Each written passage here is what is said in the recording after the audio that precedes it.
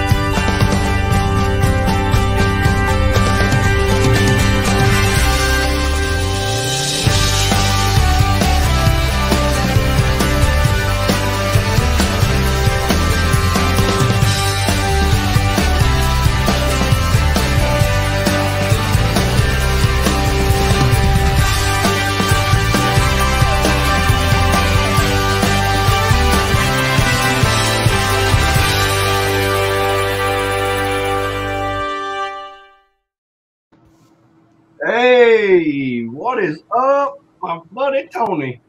Man, it's been too long since I've seen that intro. Oh that just makes my day. I love it. My goodness, I love it. I absolutely love it. I love being on here. I love talking with you. I love visiting with everybody. And you too, buddy. We missed last week. Duty called. I had to work way too much, and it just didn't work out. But you know, I got a few days off. I got to do a few things. COVID shut my school down, and so I got Wednesday, Thursday, Friday off. And my wife said, "You really need something to do. You're not going to stay around here." And my FJ was in the shop getting a re-gear.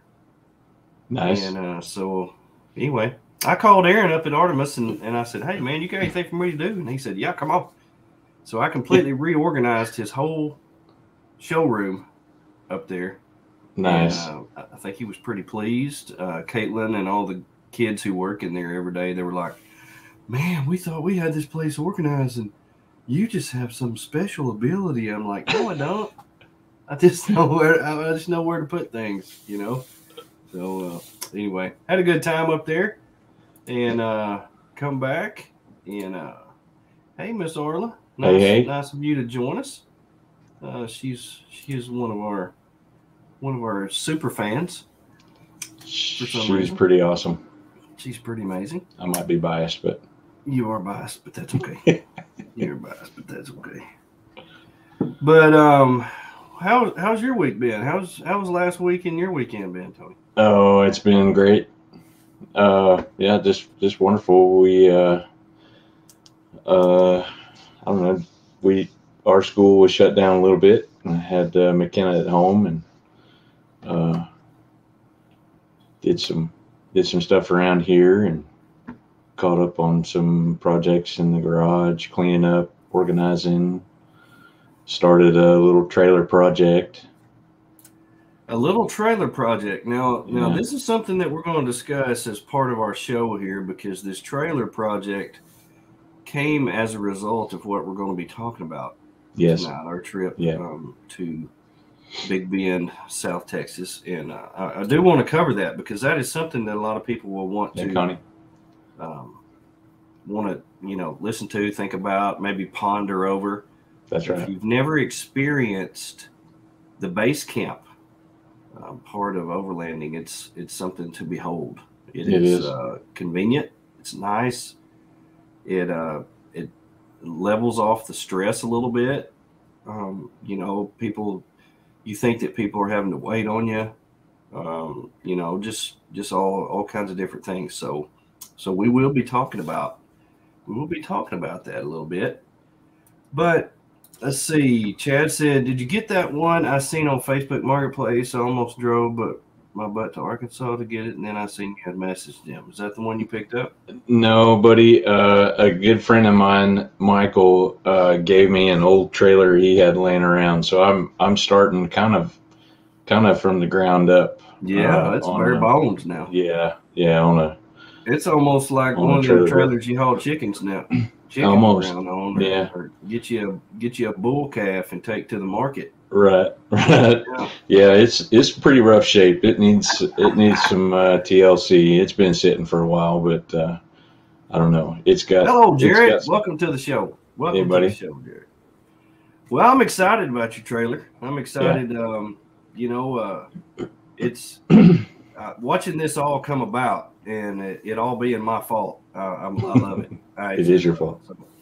So, every time me and you talk, it either it makes you work more or costs you money.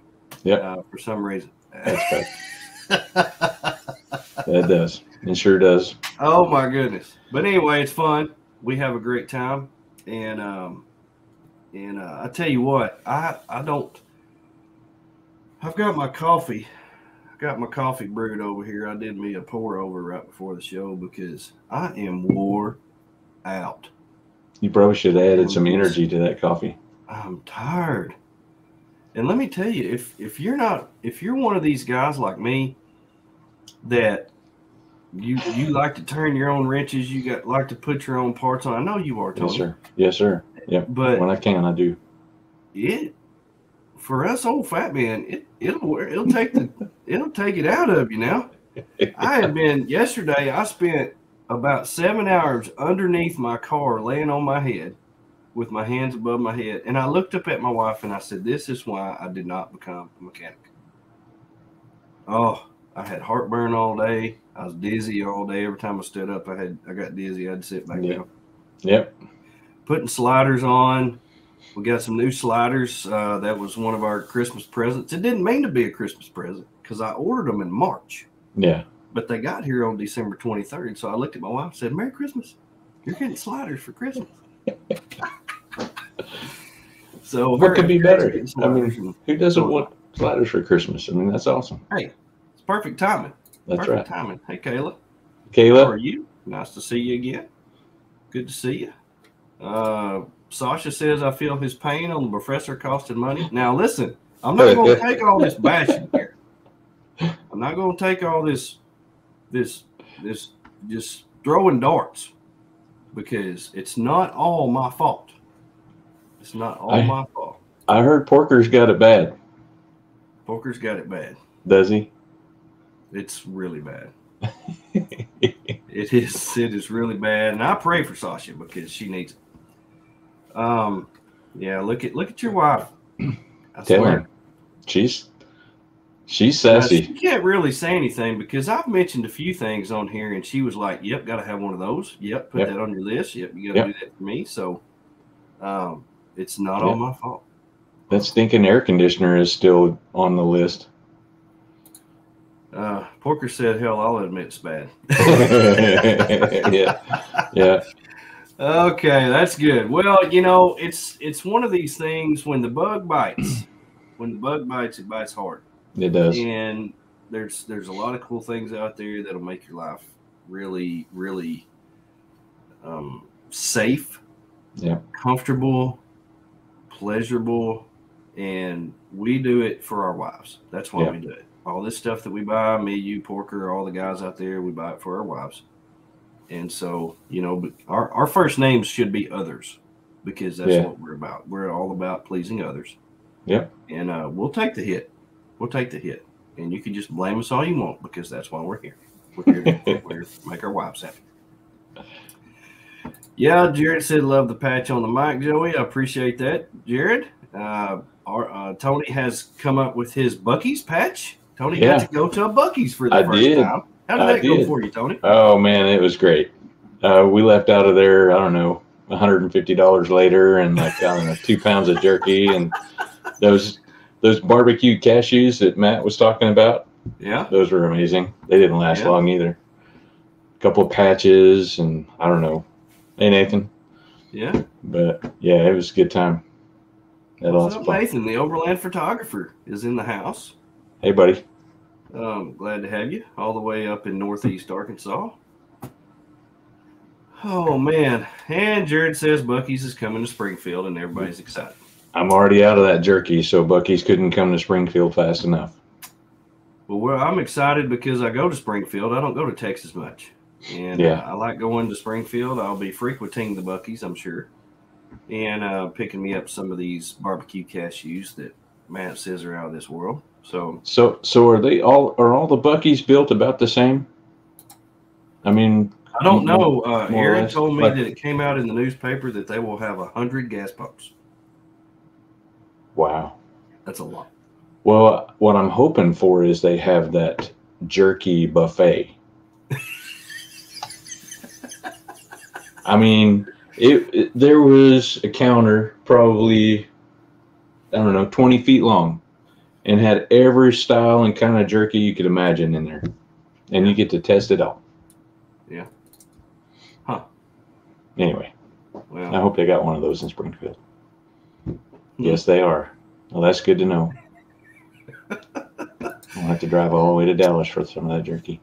Well, we may be planning a trip to the Dallas area, maybe even this weekend. What? I hate to admit it. The guy down at the place where Matt and Kara bought their trailer, they just got the 440s in today. Oh, no. And he messaged me as soon as he took 3 pictures, and he said, "We got them. Do you want me to put your name on one?" And I was like, "Oh, Craig. Oh, dear heaven. You're killing me, Smalls." Anyway, we may go down there and look at them and take a gander at them and see what they've got to offer. But I was highly impressed with the 490. It's just a little big. But Connie and I, we talked over dinner. Maybe we may see a Tundra in our future. Oh, boy. Never know. Nope. Won't be going to Dallas to watch the Cowboys because they pooped a brick yesterday. That was so disappointing. Oh, my gosh. Yeah. Yeah. Arla says road trip. Well, you might think about that because I saw, I don't know what it's going to be up where you live, but I think the high on Saturday is 26. So there really won't be any outside activities for us with a high like that. But we'll see what happens. You never know what we might play and what we might do. I'm off Friday night and all day Saturday. Have to be back to church Sunday, so never know what we might plan. But anyway, that's right. But the reason I'm so sore and tired is that all this stuff got delivered to my house on the 23rd. And we had Christmas the 24th, 25th, and on the 26th, we left for South Texas for a week. And it sat in all this 900 pounds of steel sat in my living room for about 9 days. And I come back and I just had to look at it. I'd stump my toe on it, and I'm like, this stuff's got to go.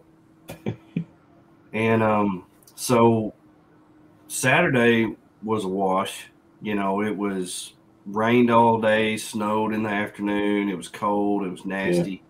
Sunday came, the sun came up, it got warm, all the snow melted. And I'm like, I think I can go outside and work.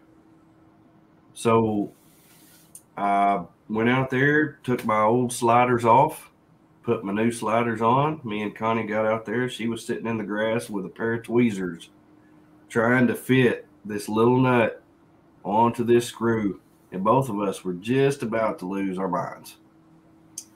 But we got them on there, and they look super good. Expedition 1 does a fantastic, amazing job. These guys, I've seen a lot of welding in my day, and these guys, they must have machines doing it because it's all perfect. It looks so good. And then my dual swing out bumper that I have been waiting for years. And I was scared to death to try to do this. Tony and I had talked about this, about me making a trip up to your house because I needed some help. Matt and Kara came over yesterday, and I told Matt, he said, "Why is this bumper sitting in your floor?" I said, "Well, I've never taken on a job this big." And I said, it came with 2 boxes full of nuts and bolts and screws and all kinds of stuff. And I said, this is a little bit more than I think I can handle. I'm not real sure if I can do this. I'm not real sure that I'm up to this. I mean, It's funny on their instructions. They have, what level of ability do you have to do this bumper, and it has 5 stars, and it has like a dummy all the way to expert, and parts of it were 4 stars and parts of it were 2 stars. Today, I did the 4-star part.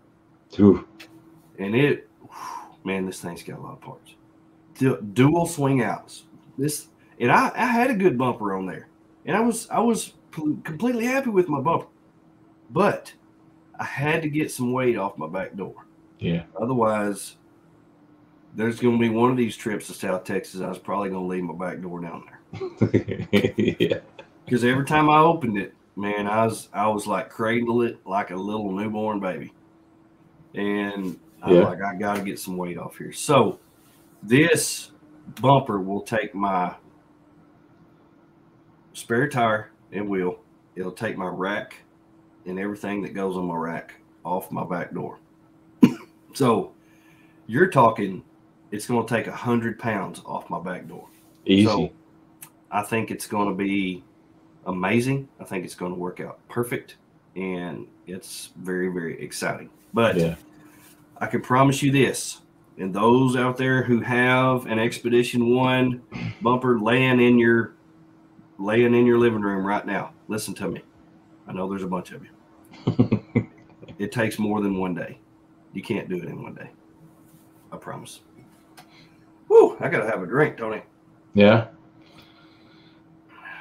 But anyway, I'm excited because I got the bumper on, and I got both swing outs on, and so now I don't have anything to latch them with. So if I drive down the road, they're just going to flop. So can't go anywhere yet. But on top of that,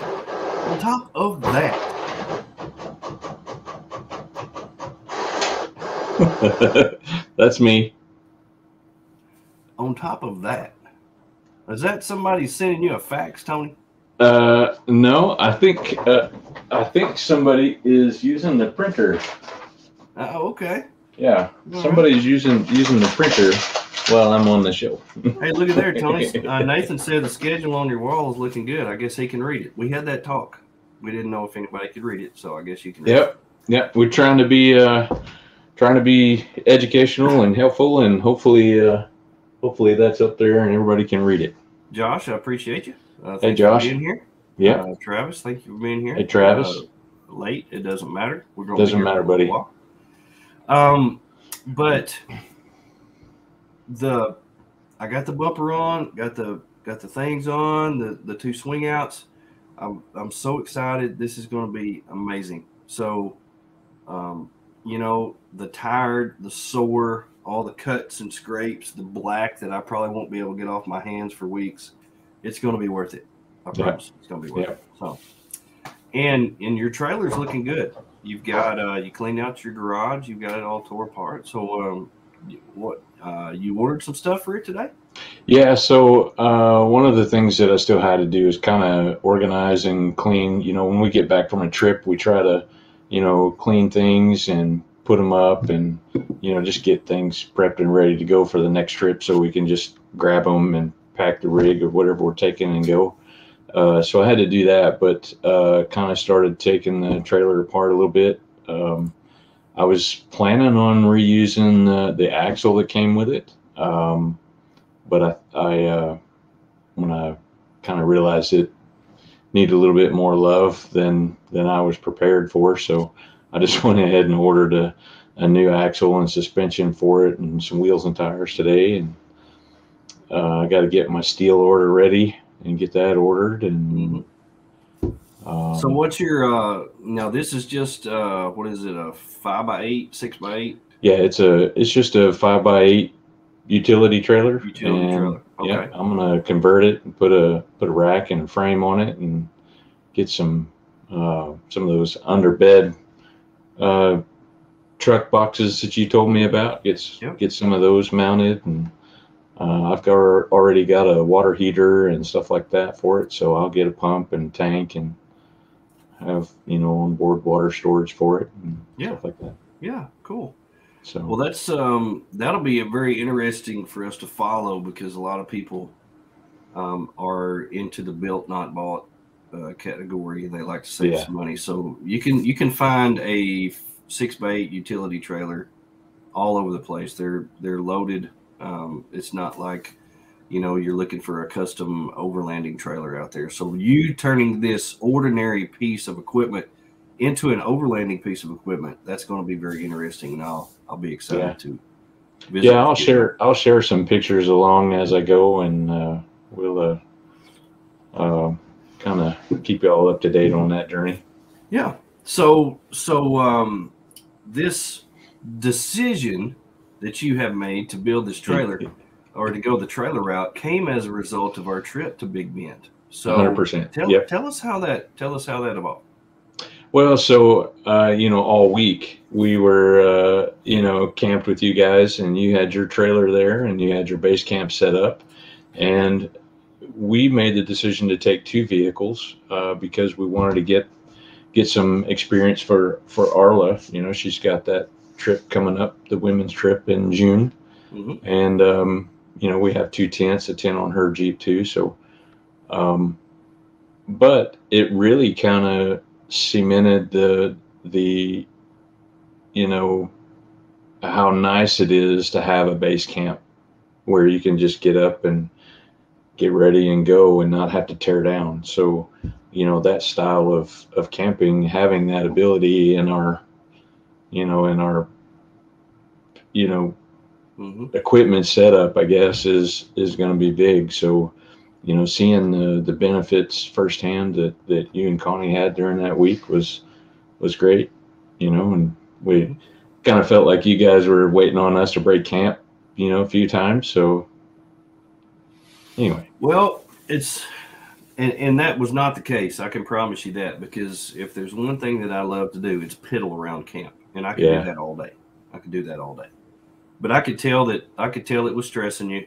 In fact, it stressed you so much, or the amount of work that you had to do to pack up both vehicles was so much that you ended up changing your whole plan for the week.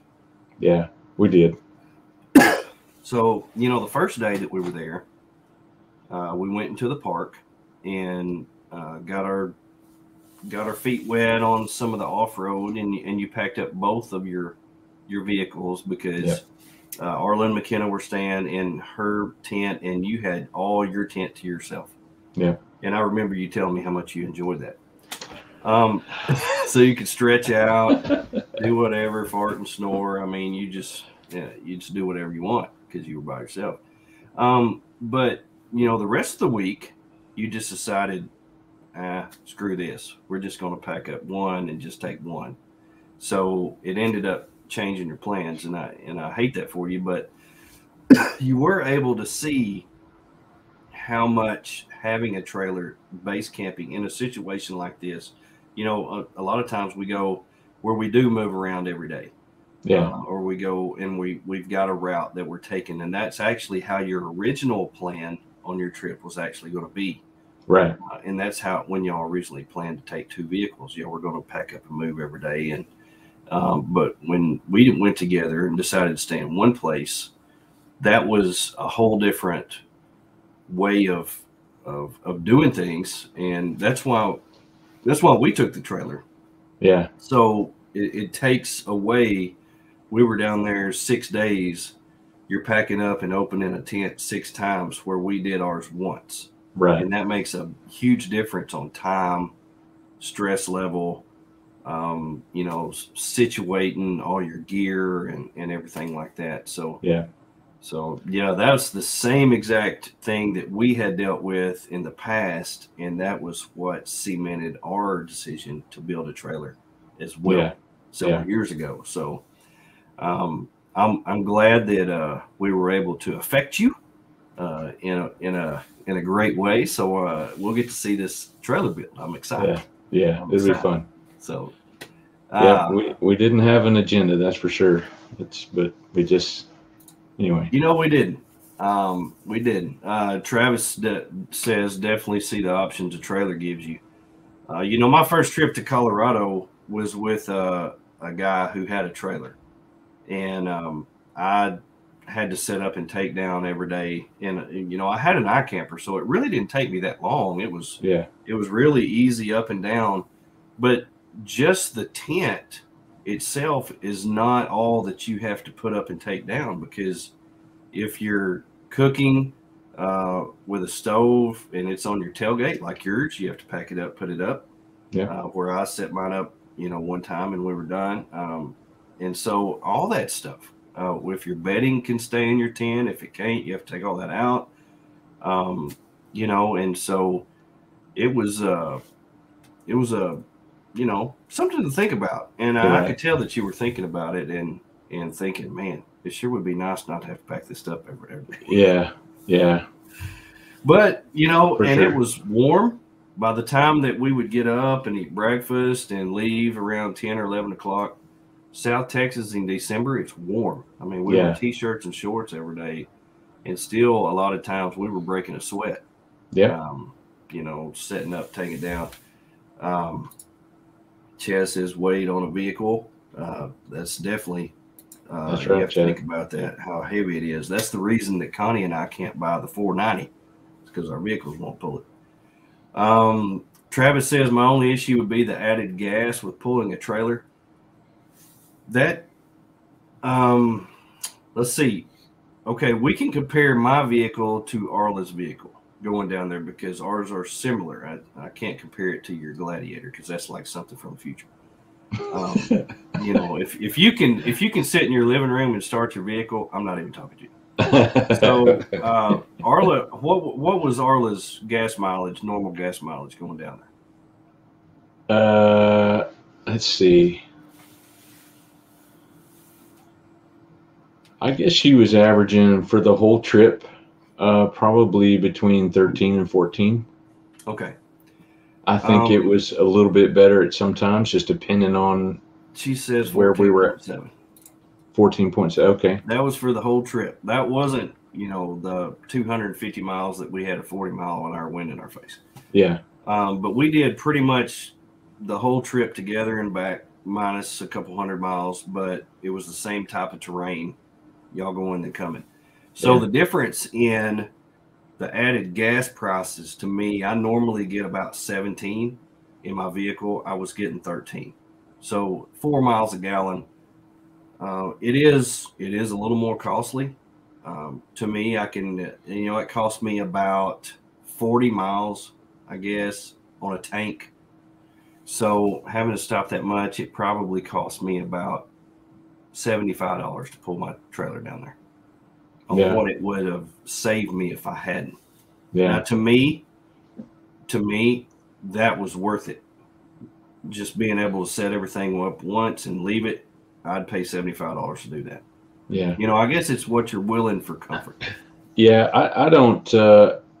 I don't pay that much attention to the gas in our Jeeps these days, because what I used to drive was a Ford Super Duty with a V10 gas engine. And, around town here, just driving it, here into town and back, I was getting between 10 and 11 miles per gallon on the average. Mm-hmm. And, our fifth wheel, we took down to Disney World in Florida, down to Orlando. And I averaged, pulling that trailer down there, I averaged 6.7 miles per gallon. Phew, goodness.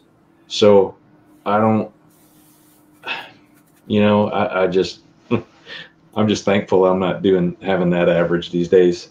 Well, and to Travis, he says that's not as bad as you would have thought. You have to see and figure in what kind of trailer that you have and all the gear that you're carrying with it. So we try not to carry anything that we wouldn't normally carry. Now, we do have the weight of the trailer, but the stuff that we carry in the trailer is stuff that we would normally carry in the vehicle. And so we're not carrying that much more weight. We are pulling something, but and it does have a tent. It does have the biggest awning in the friggin' world on it. But Ours is not a big, heavy trailer. It's just an open home built trailer that's real small. Ours is not even as big as what Tony's is. Ours is a 4x3x5 inside. So it had a few cases in there. It had the annex in there that we didn't use. It had the walls for the awning that we never used. So we did carry some stuff that we didn't use. We carry some stuff on, just in case, but we didn't get it. But we had it in case we need it. And Josh says, yes, that's the price of convenience. And because we were going to be base camping for a week, we did carry, a little bit more water than, things like that than we normally would, just because we didn't know, how hard it was going to be to refill. True. And that's that's really what I want to get into for the rest of the show. We can do the trailer thing some more on another time, but I did want to discuss that because the trailer did come as a result of that trip. Yeah. Seeing the base camp thing. Now if you went with the other guys, and they did camp with us for a few nights, but they did move around a lot. They camped in the park one night and then they came back, and so they moved around quite a bit. And one of those guys had a trailer, but it really didn't. It really didn't, benefit him as much as it did us because they were moving around. Right.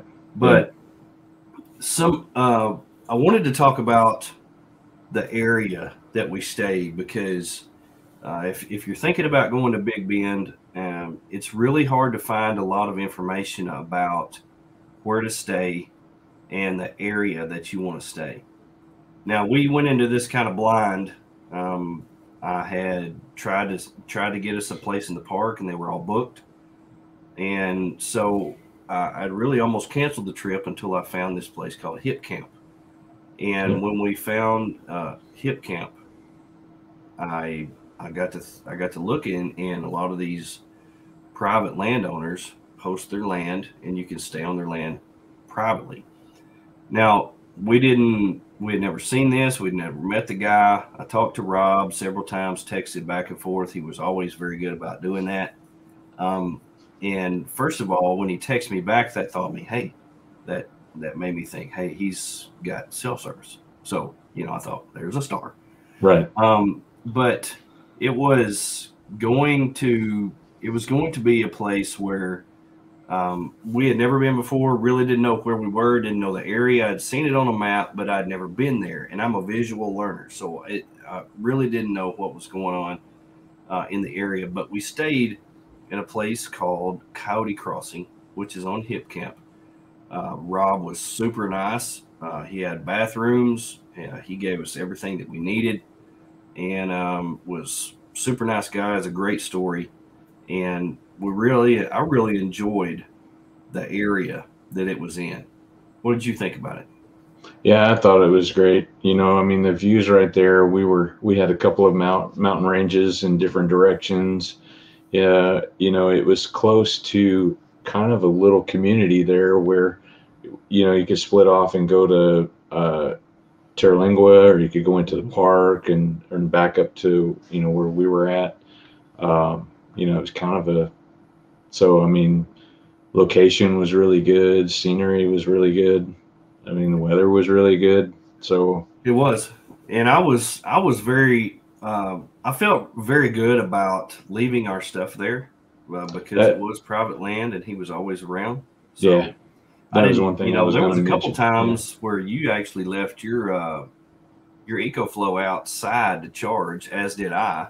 I left my Jackeries outside to charge and never thought anything about it because it was Rob was always there. So that is one benefit that you have of staying on private property that you don't have staying inside the park.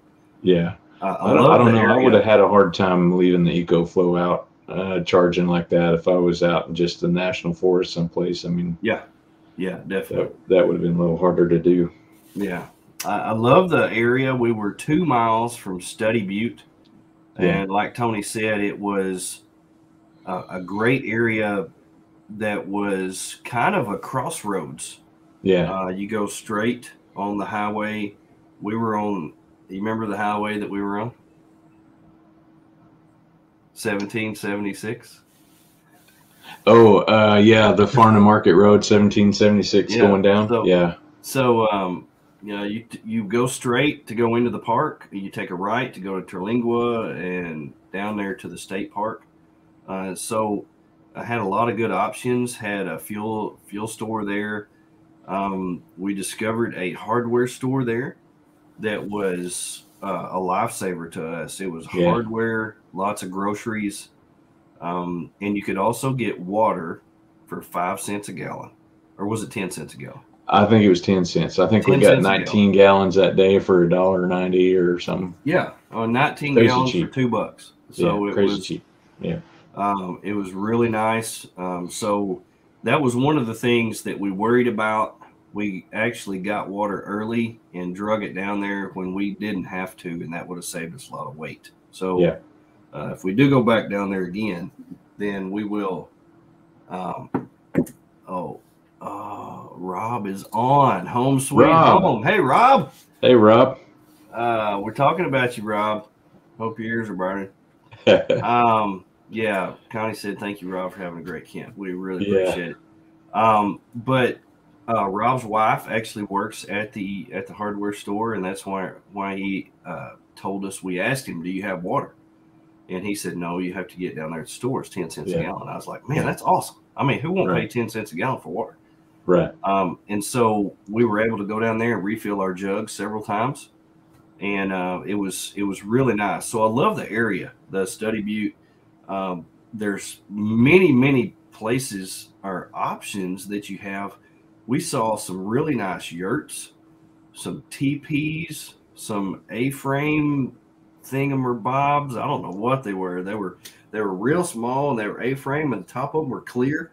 Yeah. I thought those were really cool. I'd love to see inside of one of those. There's a lot of different chalets, chateaus. Didn't see a Hotel One, but there's a whole bunch of different places you can stay. But you know what else we didn't see that week? That whole week? A Walmart. No. There's no Walmarts. There's no hospitals. There was hospital is 80 miles. 80 miles. Yeah. 80 miles. Yeah. They do have EMS there, so they can come and get you, but it will be a long ride. Yeah. To the hospital. No Walmart. Yeah. No Walmarts. But I love the area. I love that Study Butte area because even if there wasn't a Walmart there was a place where we could go and pick up things that we need. The last day that we were there, the Friday, apparently I'd got some bad gas and my vehicle died on me.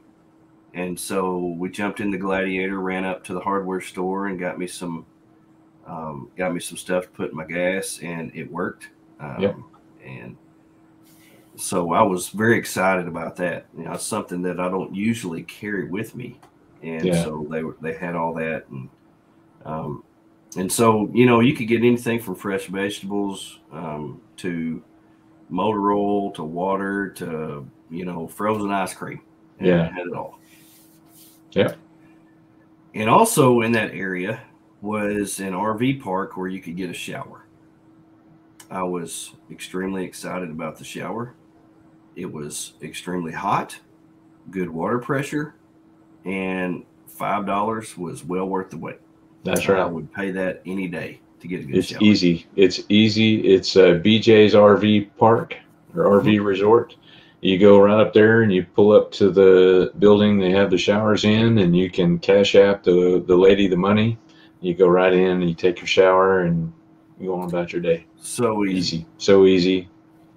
Well worth it. They had taken a single wide trailer and putting I think they put 3 showers in there. It was 3 full bathrooms, so you can go in there and use the bathroom.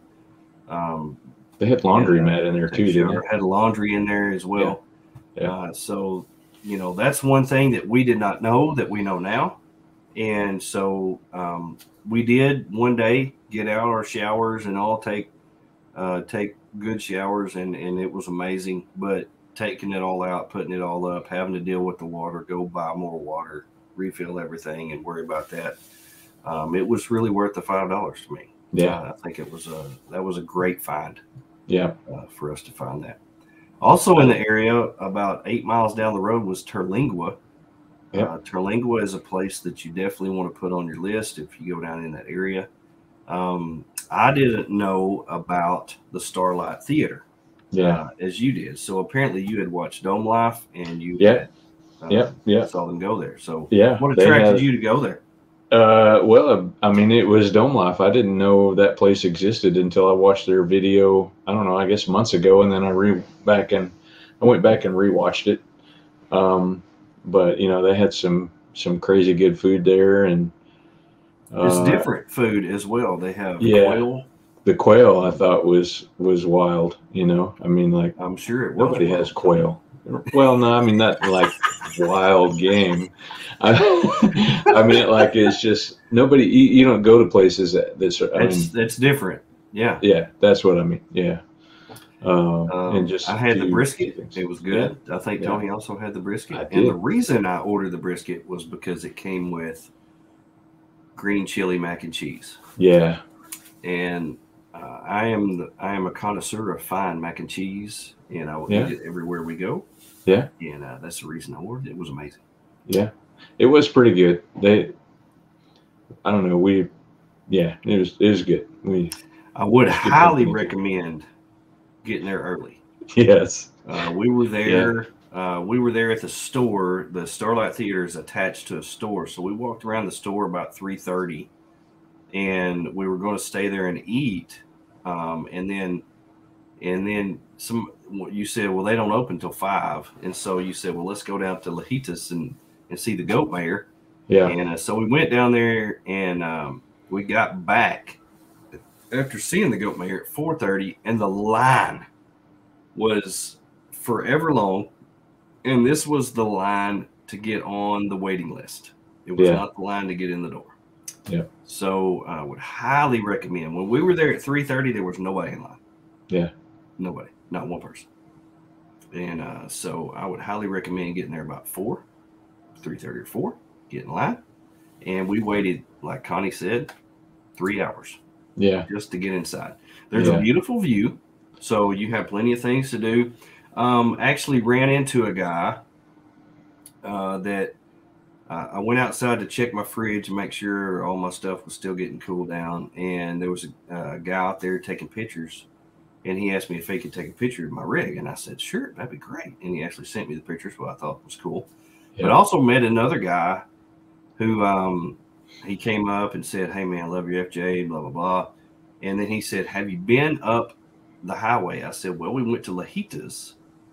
And he said, is that how far you went? And I said, yeah, we just turned around, came back. He said, you've got to keep going. You've got to keep going. He said, for about another 20 miles, you'll climb this big hill, and there's this lookout at the top of the hill. You've got to go there. It's the most beautiful drive down here. He was right. Yeah.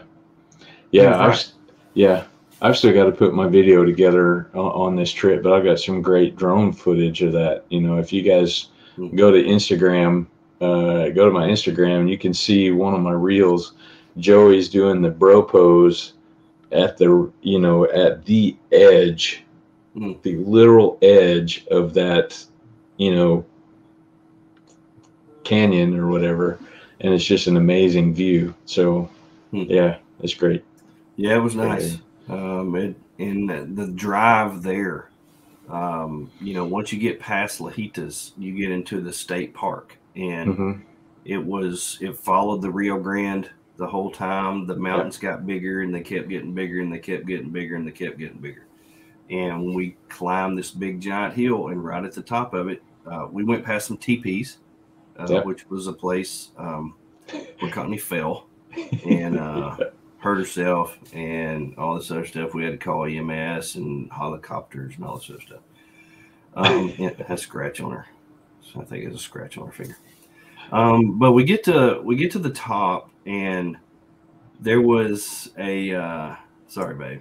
I love it. But she said, I still have bruises.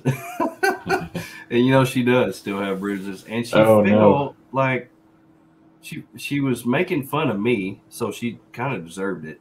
But she just fell down on a rock and blah blah blah, hurt herself. She falls every day, so it's no big deal. But at the top of this hill, mountain or whatever it was, you're overlooking. It's probably, I'm guessing, about 7 or 8 stories. What do you think? About 80 feet. Yeah.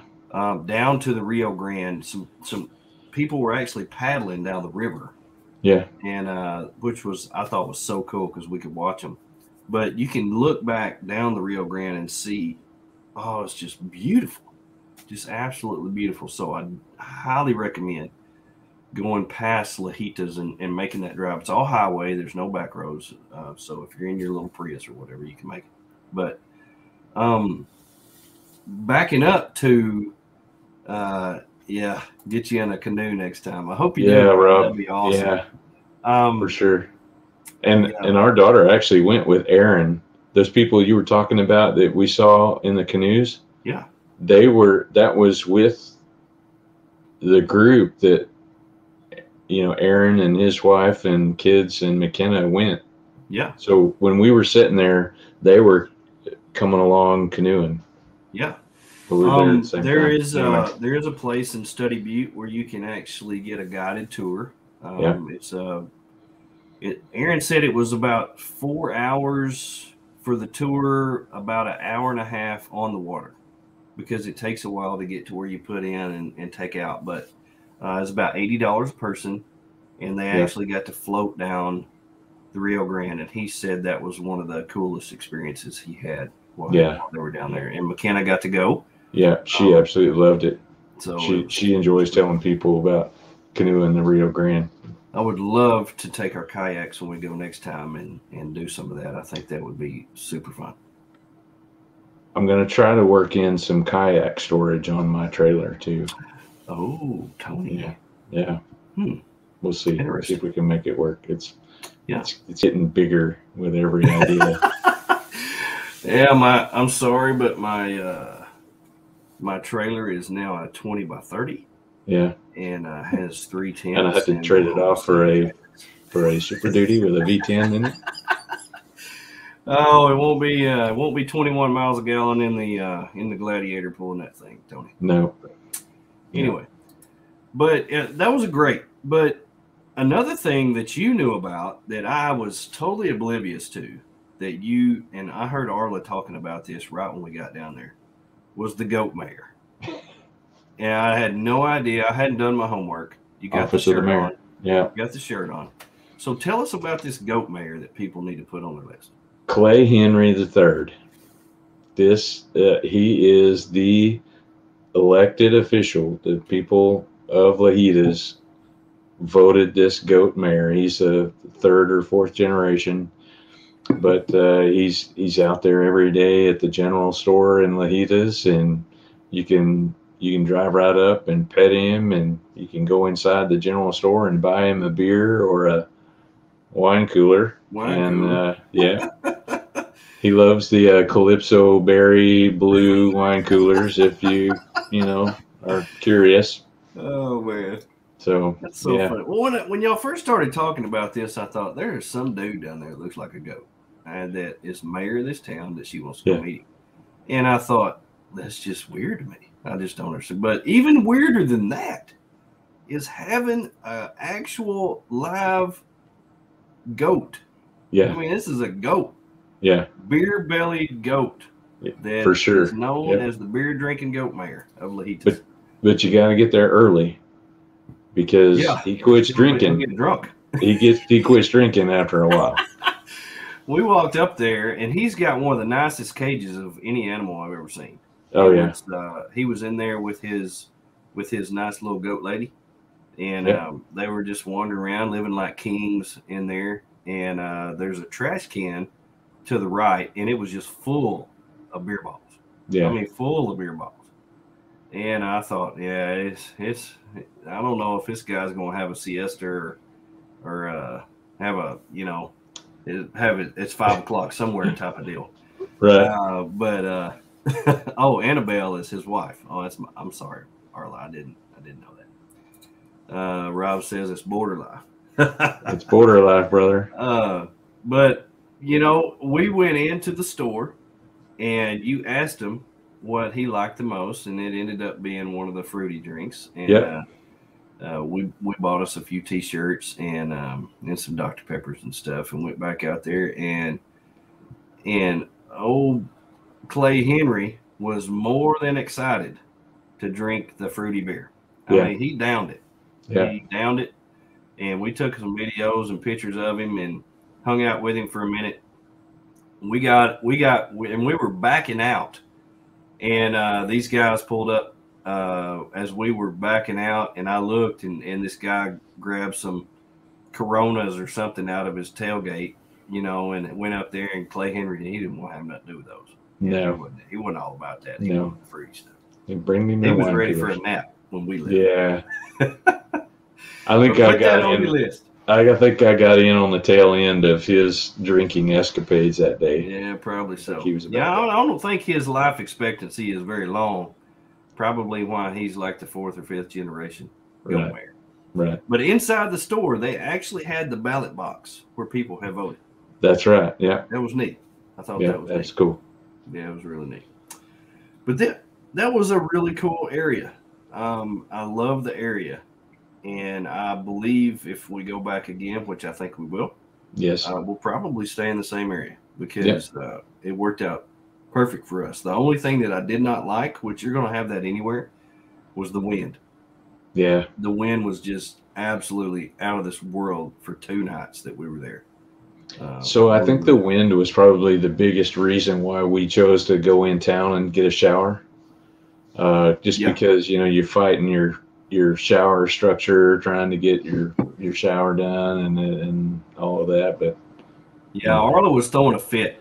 I mean, she was throwing a fit over there because she was having to wash and keep that shower tent off of her and wash and I mean that was coming in on her because the wind was blowing, and I mean she was just having a moment. That's right. Anyway, she's ready to ours wrestle. was doing the same thing. It was blowing like crazy. Yeah. And so anyway, it worked out good for us. Yeah. Now what about inside the park? Now the first day we went inside the park, and it was the 26th, right? So we 27th. Because we left on the 26th and got there on the 27th. Right. That's 28. right. That's okay. 28. We got there Monday afternoon. We went in the park on Tuesday. 28th. Yeah. So this was the 28th. We were trying to get into the park about 11 o'clock. We had driven 1,000 miles in 2 days, and we slept late, had a breakfast, got around, didn't really have an agenda, which is kind of the way that I like to roll. Yeah. And went into the park. Traffic was backed up. I'm going to say it probably took us 45 minutes at least to get up to the gate where we could purchase our pass. Remind me again how much it was per vehicle. Was it $30 per vehicle? It was $30 per vehicle for all week. That was for 7 days. Yeah. Yeah. And so they gave you a receipt for you to tape. They already had the tape on it and everything. They just wanted you to tape it to your windshield. So next time you came in, you just drove through. Right. $30 per vehicle. That was good for 7 days. Now, as soon as we got in, there's a little bathroom to the right. We stopped there real quick, used the restroom, and then we, right off the bat, first thing, did our off-road. And you had researched this road and told us this is the way we need to go. Yeah. And actually, I think Chad Morris had told me he was heading down that trail that day too. So I thought maybe we'd just go ahead and head down that way and see if we run into them. But they were so far ahead of us that we never saw them that day. But yeah, we saw the Santa Elena overlook. I think that's what it's called, Santa Elena. I don't know if I'm saying that right. But yeah, we had to air down. Yeah, it was pretty washboardy. Now there is a sign up there that says 4-wheel drive vehicles only. But there was a Honda Civic and some other ones that did not care about the sign. They just took off. Now, from the parts that we went down, it was not a Jeep road. No. So it was pretty much just a non-maintained road. A couple of dry riverbeds to cross. That's pretty much it. But in the rainy season, where they say it gets washouts and you have to do water crossings, I imagine it would get pretty hairy. Right. But if you go there anytime, it is just fine. No big deal. We actually went off the main road and went exploring. We wanted to see what a couple of the campsites looked like. Went down and did an unexpected hike because we heard some water. Yeah. And I went down to a little riverbed down through there and saw some bear tracks and all this other stuff. So it was pretty neat. Get to explore down through there. But I think that was just one of those little creeks that runs into the Rio Grande right down there. Yeah. Yeah. But down there at the overlook, it was not what I expected. It was a place that did not look even real. It looked like you were on some other planet. Yeah. It was like the giant wall to keep the White Walkers out. I mean, it was just unbelievable, about 9 or 10 stories tall, and looks like just chopped off. Yeah. Just sheer rock wall. Straight up. Yeah. It was incredible. Beautiful. There's a slot canyon right there that you can hike up in. I think Matt and Kara hiked up in it. When we were down there were so many people there, they wouldn't even let us in the parking lot. So they were waving us on. Like, can't come in. Go, you can't come in here. And whenever I paid to get in, the guy told us that particular day was the biggest day they had all year. All year. The 28th of December. Yeah. 364 other days of the year that we didn't go. We chose to go on the busiest day. Yeah, I've been to Disney World on the busiest day of the year, and I've been to South Texas on the busiest day. I can promise you that South Texas is much better. Yeah, that's true. And even when we were on the regular highways just driving, there wasn't that much traffic. Mm-hmm. When we were off-road, there wasn't hardly any traffic. Right. But if you stop at a visitor center, or if you stop at an overlook or something, that's where you saw the crowds. Yeah. And so right around the corner there was a visitor center. They call it a visitor center. It was like a bathroom and on this side of a hill. There wasn't really much to it. But I was able to get my stamp there. Yeah. From a national park, and then that drive from that overlook to where we came to the main highway again, that drive was just beautiful. Yeah. Very, very scenic, very wide open. It was just beautiful. And also down there at the bottom is where Matt and Kara stayed at that, I can't remember the name of the campground. Oh, I'll pull it up here. Hang on. Yeah, I can't remember what the name of it is, but it's down there on one of the side creeks that where they stayed. But we went up, and then we went down to Panther Junction. Got there right before they closed. They close at 5:00, and so you definitely got to get there before 5:00. That it's the nice, has everything that you could possibly want. National Park type visitor center. Cottonwood. They stayed at Cottonwood.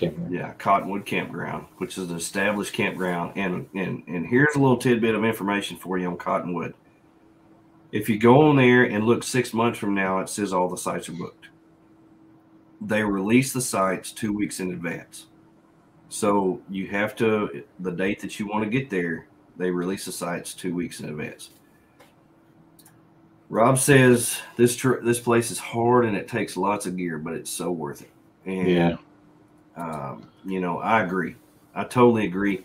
This place, and I've been Utah, I've been to Colorado, I've been to New Mexico, I've been out east all the way to West Virginia, been north to New York, been north to North Dakota, South Dakota. This place was not like anywhere I had ever been. Yeah. The range of things that you saw, they had some buttes like you would only see in Utah. They had mountain ranges and rock formations that you wouldn't see anywhere else. It was really diverse, very beautiful, and it was really nice. Now we did go down. Go ahead. Well, I was going to say that scenic drive that you mentioned from Cottonwood on back up to the main drive is called Ross Maxwell Scenic Drive. Ross Maxwell Scenic Drive. That's right. Yeah, I remember very seeing awesome. on that. Very awesome. Here's another little tidbit of information that you want to keep in mind on your Gaia Maps, however you pronounce it. It does have a national park overlay that you can go in there, and it will follow you so you know exactly where you are. I would highly recommend doing it. Yes, highly. It's called the NPS Visitor Layer. NPS Visitor Layer. It's not just for this; it's for all the national parks in the nation. So, download that anytime you're around a national park. You could set that as your main layer, and it will put that on top of everything, and that way you can see where you're at in the park. And if you have that area downloaded, even when you don't have service, you could still see where you're going. So that's right. It works very well. We also went down to the Boquillas Overlook. Now, this park is huge. I think, let's see, Travis said he's going to stay at Terlingua Ranch. Travis, that was one of the places that we had looked at staying as well. It's a good 15, 20 miles back up the highway. So you're going to be a long ways from everything. Just so you know, it was about 15 or 20 miles back towards when you're coming into South Texas. It was right there, and then we went about another 15 or 20 miles to where we stayed in Study Butte. So you're going to be quite a ways from everything. And one of the things about this park is it's so massive. You will drive a lot of miles while you're there because it takes a lot of miles to get to anything. So in the entrance to the park, down to the Boquillas Overlook, I'm thinking it was 28 miles, somewhere around 28 or 30 miles to get to the Boquillas Overlook. And Boquillas is a little town in Mexico. There is a port of entry there. You do have to have a passport to get in. They have a restaurant, and they have a place where you could stay. I don't know if it's a hotel or if it's a hostel or something like that. But they do have a place where you could stay, and so it's. So from where you pay to get in, it's 41 miles. 41 miles, so it's even further than what I thought. Yeah. So you're looking at a good 80 mile day if you go down to Boquillas. Yeah. Now go early. They have a little boat that takes you across, and then you can ride a donkey into the town. This town is over 200 miles from any other city in Mexico, which is really neat. They have a really good relationship with the United States because they depend on tourists to come in there and spend money. Yeah. They also have a Facebook page where you can actually order food, and we didn't know this either, where you can actually order food from the restaurant, and they will bring it over onto the American side if you don't have a passport, so you can eat their food from the restaurant. And when we got to the Overlook, there were some people there with a to-go box eating tamales, and I'm like, what in the world? What? Yeah. And so anyway, all this new information that we've got. Let's see. You do way more than that with Grand Tetons and Yellowstone. That's true.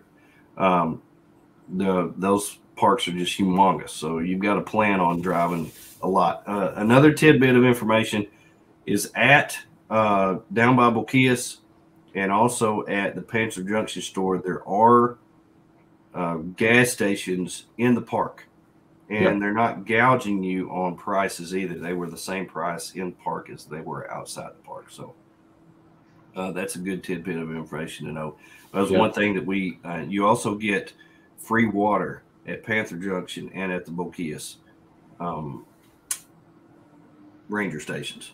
So something that you need to know? Travis mentioned he was staying at the, what was it, the Terlingua Ranch. Terlingua Ranch. My understanding is, I don't know if you've researched this, but there's an area is called the Christmas Mountains Ranch, and it's just outside of the park, off to the east, kind of northeast of where we were staying. And apparently there's a really nice trail through the Christmas Mountains range there. And the only way you can access it is from the Terlingua Ranch, and I guess they kind of actually give guided tours up there, and you have to go with them to go up there. I did see that. Yeah. Rob wants to know if we did the hot springs. After we left the Boquillas Overlook, we went to the hot springs. I actually didn't get in the hot springs, but we walked down there, and some of our friends got in there. But it was hot that day. That was a neat little hike. Yeah. It was warm that day. Ooh, it was warm. Yeah. It's very crowded down there. They only let 20 vehicles in. Once they get to 20 vehicles, they only let one in, one out. And so there may be a little bit of a wait. When we came out, I think there were about 15 vehicles waiting to get down in there. Yeah. So it was pretty packed. So you have to figure that in. And it is about a quarter mile walk from the parking lot to the springs. So it is a pretty good walk from to get down there to it. And some people were parking at the waiting area and then walking down there, which that would have made it over a mile at least. Yeah. And you're walking down the road, and I would not recommend that. Just wait, and it'll be fine. Yeah. It was pretty neat. On your way down there and on the way back, they have places where they have made artwork, and they have little coffee cans that you can put your money in there if you want to buy any of the artwork. Also at the Boquillas Overlook, there were people that were selling things. I heard that was contraband, and that's actually illegal because you don't pay taxes on that. But made a new friend down there. We made a friend. Yeah, his name is Vlad. Vlad, I think. His wife worked at the restaurant, and he loved to say Feliz Navidad. Yeah. He's a funny guy. Yeah. The only English that he knew was $5, $10, $20, and Feliz Navidad. Yeah. So that was pretty much it. But had a great time. We actually, probably one of my favorite moments on this trip was after we went to the Boquillas Overlook. They had a big parking area up there. We moved out of everybody's way. We backed up, and we opened our tailgates, and we fixed lunch right there on the Rio Grande River. And that was so cool to me. That was so cool. The mountains right on the other side of the Rio Grande that are on the Mexico side, that little range that ran down through there is just amazing. That was one of my favorite moments of the trip. I love that area. I'll do that again if we go down there. Because it was just a nice, peaceful place. You felt like you were in another world or in another country, actually, when you were there. So really enjoyed that. Enjoyed that. And I really enjoyed helping the locals out. You know what? I thought it was odd that 50 yards up the road was a port of entry where you had to have a passport to go into another country. And here we are 50 yards down the road at the Overlook, and right on the other side of the river was about 6 old Chevrolet pickups and people just walking back and forth across the river. Yeah. And they come up there to sell their stuff, and when they get done, they go back. That's right. So that really did not make sense to me, but that's the way it is. And hey, whatever we got to do to make this work. That's right. It was really neat. And like I said, I would do that all over again. I love that time that we had there. And we went there from the hot springs, and that's where we finished our day. Yeah. Now, I want to ask you this. Would you go again? Absolutely. I think we ought to go every year. There's so much of that place that we didn't get to see. I agree. And we only got to spend, and we actually even did get to spend any time in the state park. We went on the highway, but yeah, so many people have told me that they enjoy the state park more than the national park. because it's more remote.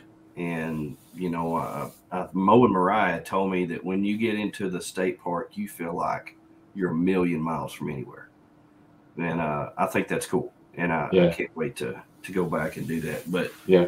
I believe this was a perfect time of the year to go. People get off around Christmas, and so I imagine that's why it was a little more crowded than normal. But Right. to be able to spend New Year's down there was pretty special to me. Yeah. Um, because we were spending it with people that we love Yeah. in a place that was just beautiful, and we actually did get to experience one of the things that I had looked so forward to down there, and that was the night sky. Yeah. It was, yeah, we would do our little binoculars with our fingers, and Try to it cut out was some of the camp light. yeah, and Tony would turn off there was a fire band down there, so we had the propane fire pit going at night because it did get down in the 50s 40s at night, but he would turn it down and get rid of all the lights so we could see. But that's the first place that I've ever been that you could actually see the Milky Way. It was beautiful, and it was a dream come true for me because seeing stars like that is just something that I've always wanted to do, and Yeah. I've never been in a place. I've been to a remote Colorado on the top of a 12,000-foot mountain in the middle of the night, and you can see a lot of stars. Right. But this place, it was different. It was really different, and I would highly recommend that you download that app that Tony has on his phone. Tell us about the app about the stars. Oh, it's just it's an app called Sky Map.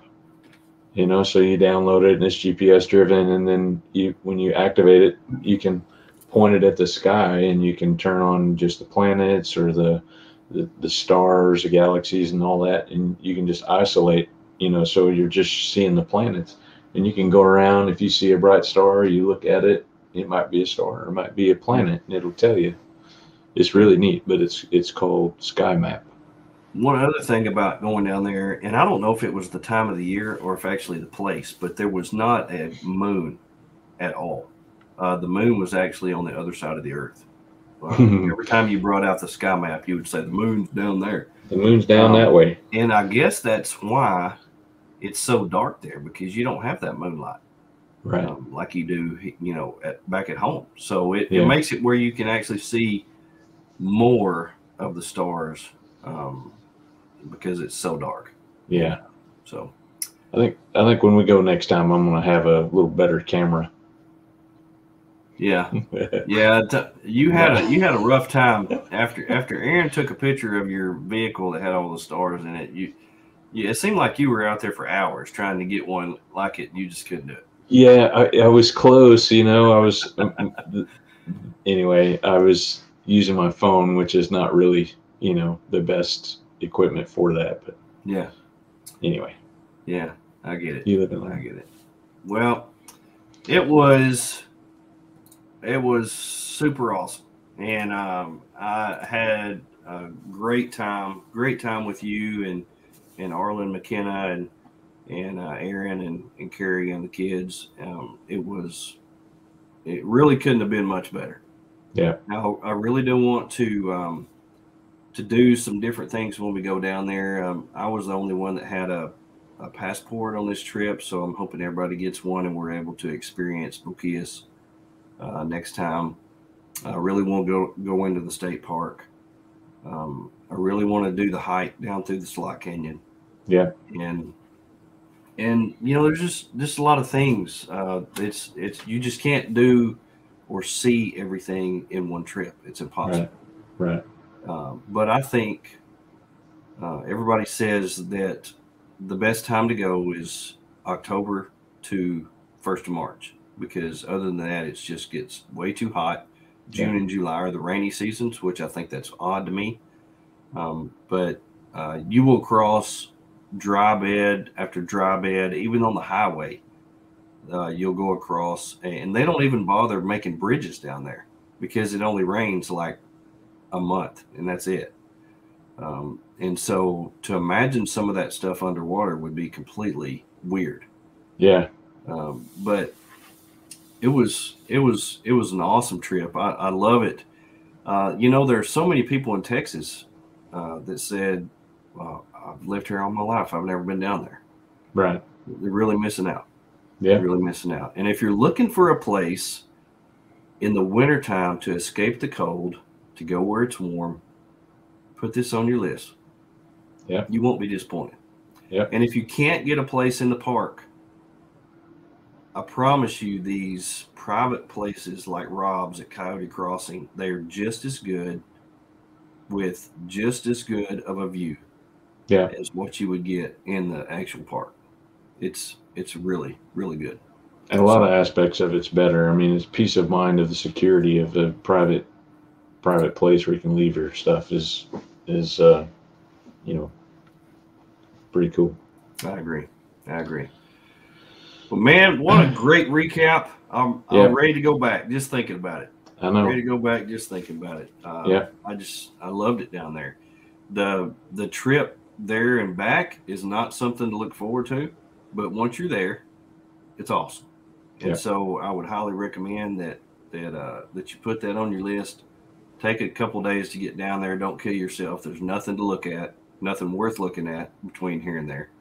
And so just take your time and get down there. Once you get down there, I promise it'll be a trip of a lifetime. That's right.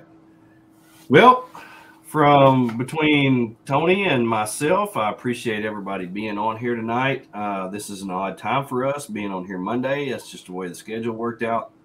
But for us, you know, we want to be on here at least once a week, and this is when we can do it. And I appreciate you taking time out of your day to join us, and we will be back next week, I promise. Lots of big things happening. Tune in next week. Lots of big things. Lots of big things. We got a lot of things that we want to throw out there, a lot of announcements to make, and a lot of good things to come. I promise. It's going to get better. Did you see Rob? He said, welcome back anytime. Thanks, Rob. I appreciate you. I appreciate you, Rob. Well, we definitely hope to come back. And I promise you, we will be back. We will be back. So on behalf of myself and Tony, I hope you all have an amazing week. I hope everything goes your way. Make sure and bro pose every chance you get. Take care of yourself. Live the life you've always dreamed of. Look out for number 1. And don't step in number 2. Have a great day.